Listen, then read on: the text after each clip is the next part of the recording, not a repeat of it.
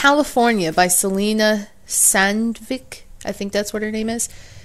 California, your salty flowers have curled my hair. There I found the key of the world that made a woman out of a girl. Dancing, I looked straight into your flaming heart of pearl. Dad, Mom, it's all true. Watch me leave through the fiery gate of the stage where I find my fate, and my songs turn the crowd mad. Miss, they shout ardently, you are beautiful. How earnestly you scare me, I say lying. Give me more of this champagne, the sparkling wine that makes me sing, like a nightingale, at least free to fly. San Francisco, my skin whitens under your flashes. Let me sing your echo, Los Angeles. Lead me to heaven among your angels. Pour in my glass diamonds and honey.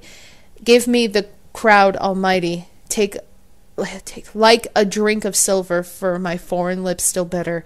Nothing is too much, nothing is like that touch. I know this is not heaven. Give me the angels, give me the crowd, give me the crowd. I guess that was a song that she wrote? That's my guess. The stain left no doubt on its murderous origin.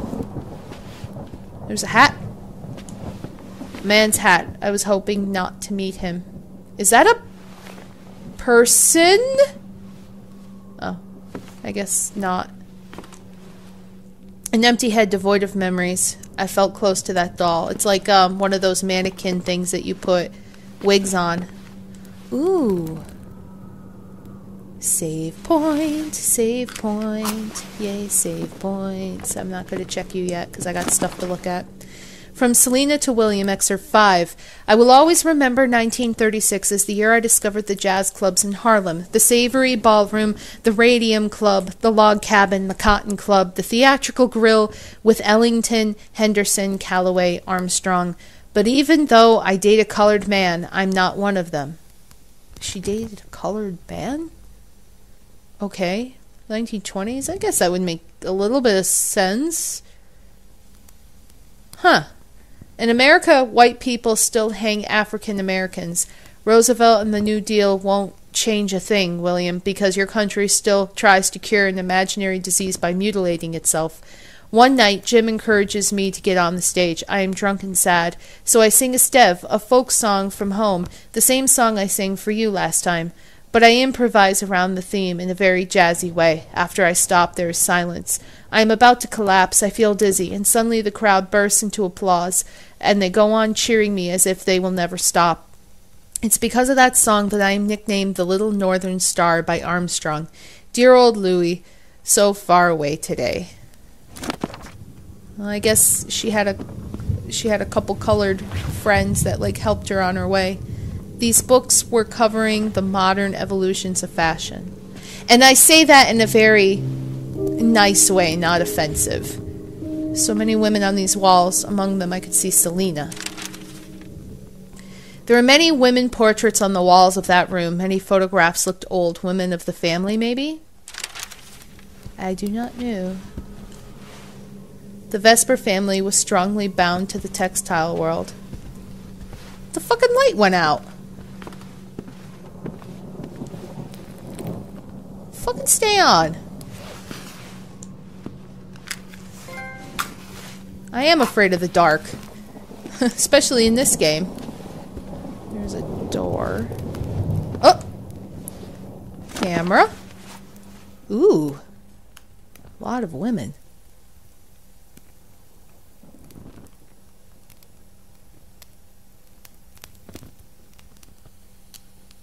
The bottom left picture is like limbs, and the limbs have fucking marks on their ankles and shit. The one on the far right has blood near her, and her eyes are watery. Something tells me these girls all died. Every single one of them.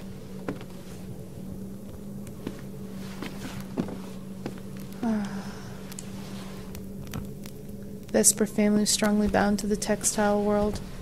I think I'm gonna pick up matches.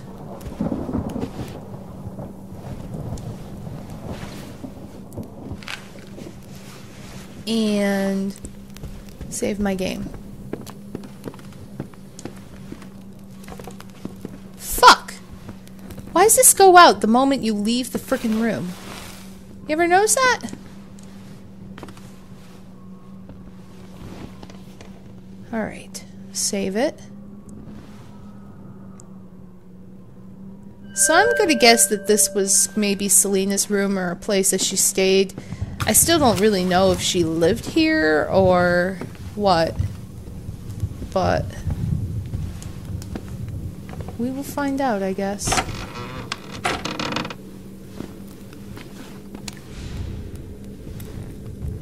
This is a very creepy hallway. These brand new science books had just arrived from Germany. There's a book. William Vesper's Diary, Excerpt 6, November 21st, 1929. Tonight I again woke up with a start. It felt like there was a weight on my chest. The shadows seemed to condense more and more because of the hatred. Her hatred, that wrench will never leave me in place. Peace, peace. I tried to turn on the light, but the fuses tripped once again. As I was reaching for the matchbox I keep under my pillow, I felt, dear God, I felt the tip of her nails on my arm. I screamed and fell out of bed. Then I remembered the matches I keep in the pocket of my pajamas. You really shouldn't sleep with matches. As the darkness that were lurking below the bed started crawling along my legs, I scratched the match as it felt if the room started to inflate, returning to its original size. I couldn't sleep anymore. I went to town. Once again, I had to do something, but these moments of peace are getting shorter and shorter.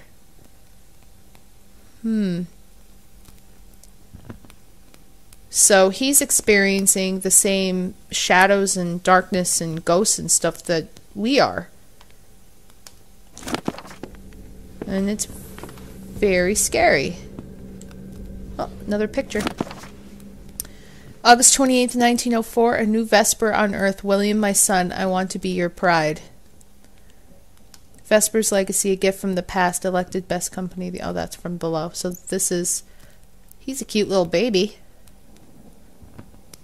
I don't know about the other picture. The other picture's kind of weird, how it's just half of his face.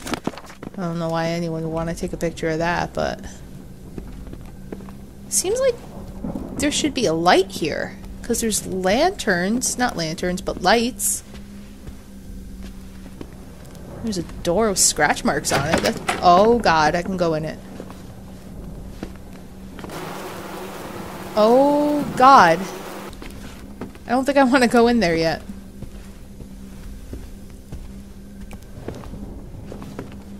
I would love to find a switch. Impressive collection of astronomy books.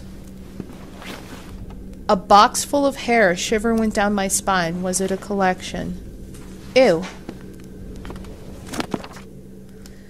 William Vesper's Diary, Excerpt 17, May 16th, 1928. Mother's birthday was yesterday. She harassed me all night. Her insect-like voice and insults drove me crazy. Then, as I was sleeping, the beating, the scratching. Where were you, Luna? You have been gone for nights. I jumped out of bed, took the car. In town, I saw that lonely girl stumbling on the sidewalk. Her hair was black, a color I abhor. I opened the car door. She was drunk and chilled to the bone, and got in. The knife was beneath my seat, so I didn't have the strength to do it. So I brought her back here. As I write this, she is tied in Mother's favorite seat. Fear has made her dirty already. Oh. I don't know where to start. After putting on my mask and a suitable outfit, I started cutting her forearms and thighs. Blood flowed. I felt nauseous and walked out to puke. It wasn't enough. Luna didn't react. Meanwhile, Mother and the choir of shadows kept mocking at my defeat. Wicked child, shame to your blood. Bullshit, I will show you. Is William fucking crazy? He just picked up a drunk girl on the sidewalk, who might have been a prostitute, honestly, from the other stories, and is trying to kill her because his dead mother is mocking her? I'm very confused. Oh. No! No! Are you fucking kidding me? Jesus Christ, don't do that. This is locked. Is there not a fucking light switch anywhere around here? There's gotta be a light switch somewhere. I don't want to go too far down.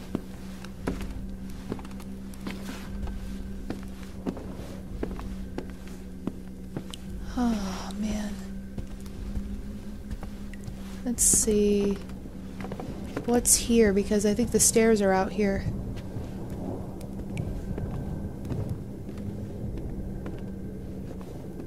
Where am I going?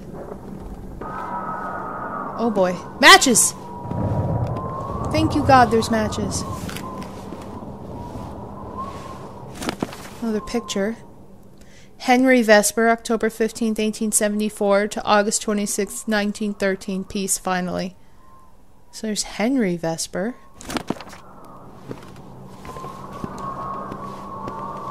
Okay, so this is just the other side. Oh, there's a ghost right freaking there. Alright, I'm gone. Oh boy. Whew. Alright, I guess I'll finally enter this room. I don't know why there's bugs in here. I don't like it though. Someone wrote a final letter and then came to the dust. Oh god, there's like fucking souvenirs from trips to African countries. Is that a candle in the middle?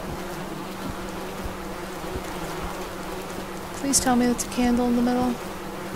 No? Yes? All the candles in here burnt out long ago.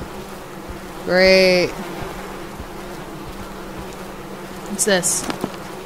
Margaret's Diary, Excerpt 16, June 3rd, 1913. I haven't entered his room since the first attack. Today I went to visit Henry after my prayer. I expected to find him broken down, wrapped in the stench of death. On the opposite, he looked peaceful, and the room was clean. The servants were taking care of him like a child. When I asked him how he felt, he laughed. You are a dark son, Margaret. You being here doesn't bode well. I offered him to pray with me, to share what he had on his heart. He answered, you can't share anything with a locked chest. God is open for you, I told him. I'm only his vessel. He started reciting the Bible. Now the earth was formless and empty. Darkness was over the surface of the deep. Then he added, this is what the world is to me now. It also says that the Spirit of God was hovering over the waters. I tried. He laughed. Who are you who are filled with his Spirit every day? Look at you and tell me it's not poisoned. I left him. His soul is dead. His body will soon follow. Marriage problems? Maybe? Oh, another picture. Is that Cthulhu? That looks like Cthulhu. That's scary. Oh god. Jesus Christ. I don't know if I wanna. Some employees of Vesper Textiles honor their trust, William. Can I light this? No, I could read this though. Fall of Vesper, June 6, 1938.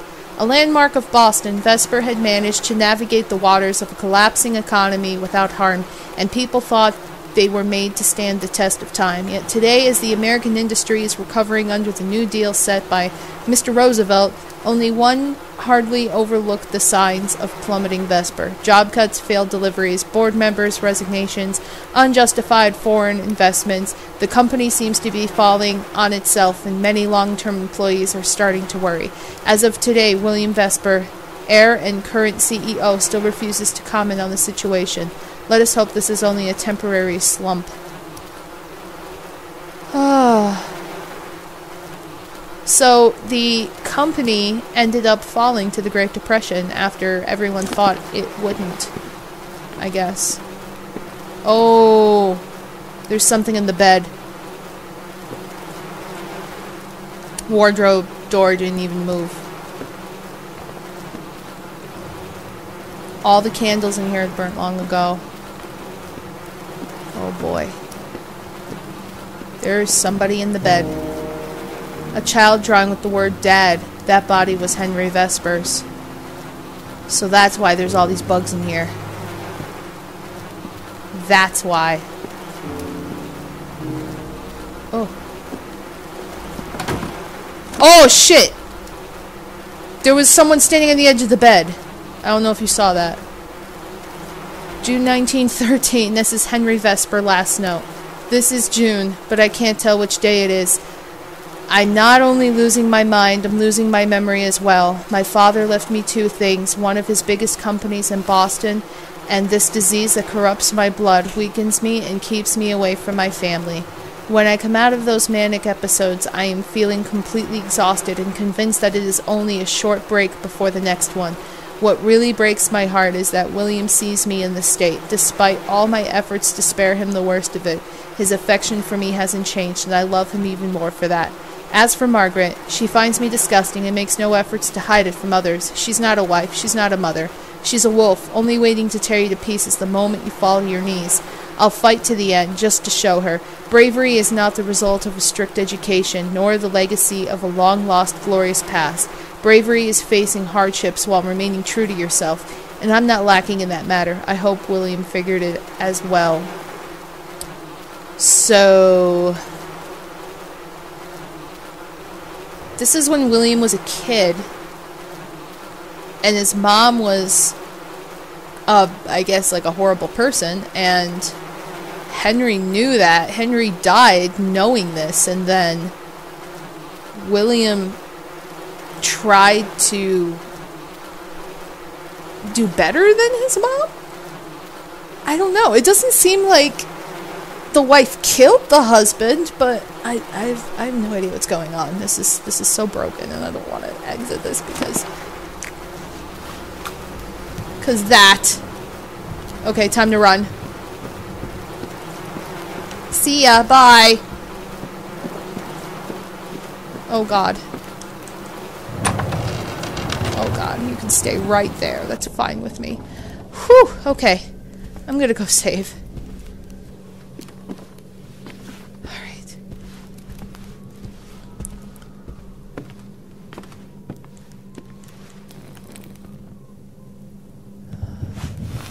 Oh, just in time, too. Alright. Okay, so... that's that. I think I have some stuff to read in my...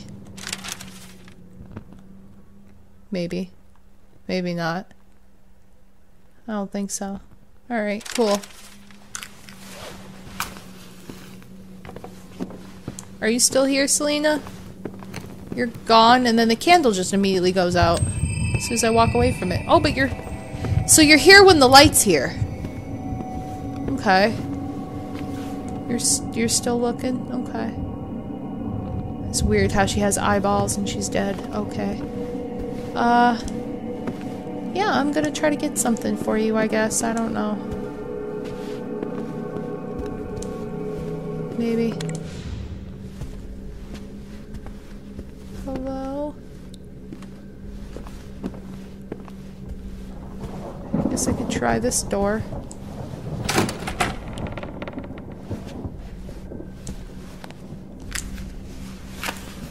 Fuck. I'm in the bathroom, but there's matches. So that's a good thing. Sweet. Alright.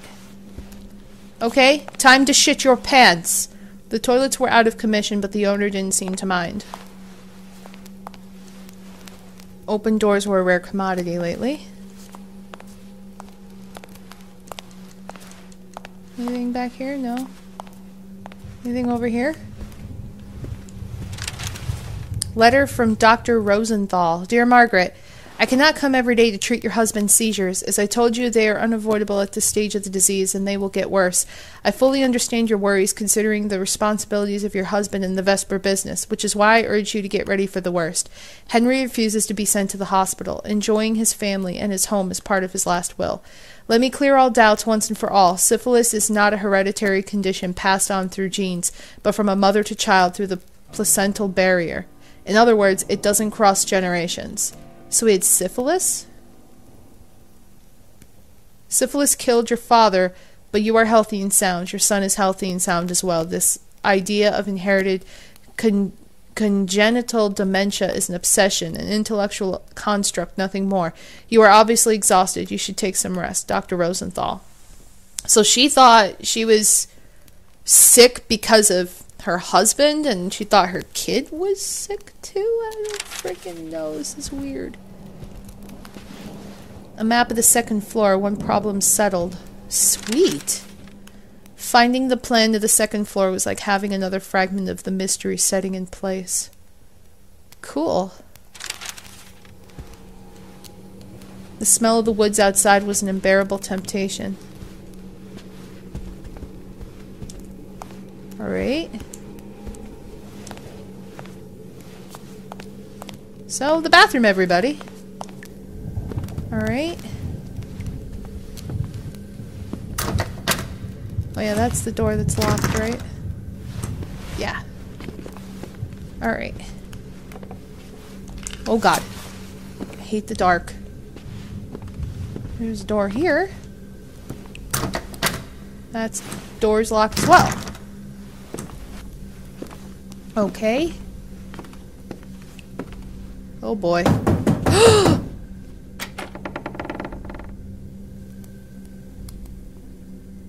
Hi! Some untouched food someone ate here recently. I'm gonna go over here. William Vesper's Diary, Excerpt 18, May 19th, 1928. I was studying an Amerindian ritual sacrifice when the fuses tripped. I was grabbed and thrown to the ground by shadows, dragged to the storeroom. I managed to toggle a switch. Electricity saved me. Enraged, I grabbed the knife and the mask. I returned to the girl. I sat on her to prevent her from moving and stabbed her by following my instincts straight into her belly. That sacred matrix. Her white skin was like a moon, reddening more and more with each new scar. Then I saw higher art in the making. The work turning from white, the alchemical albedo to rubedo, the red work that concludes the magnum opus. It all made sense. Life, death, the transmutation of matter, and the active tincture of the philosopher's elixir was leaking over me.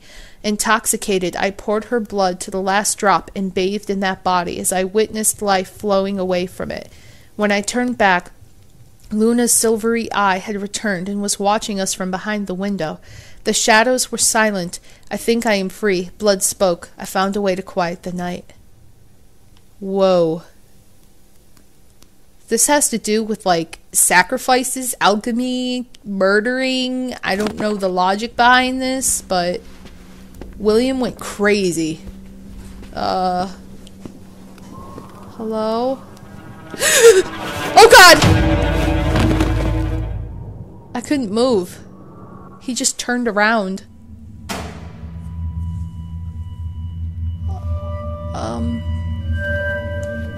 Saving. What was that place? Something was off. What is this place? What am I doing? What do I do? I have no matches. Oh. This room was different. It was a dead space. A breach opened in the night. A world trying to mimic another. Memories, maybe. Suppressed memories. Sadness. Oh boy. Letting myself fall into a trap was starting to be a bad habit. Okay. Okay, I read that already. Let's go. Turn around, run. Where are you? I was feeling dizzier and dizzier. I had to go out as soon as possible.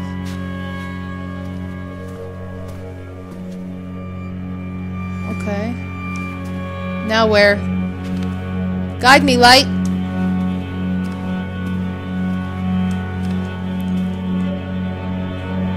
What am I doing? What am I doing? Where am I going?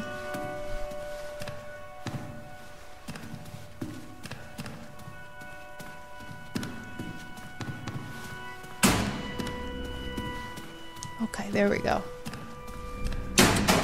Oh shit! Woo! Am I playing the piano? Yes, I am. Hi, Selena. You're drinking. Don't drink.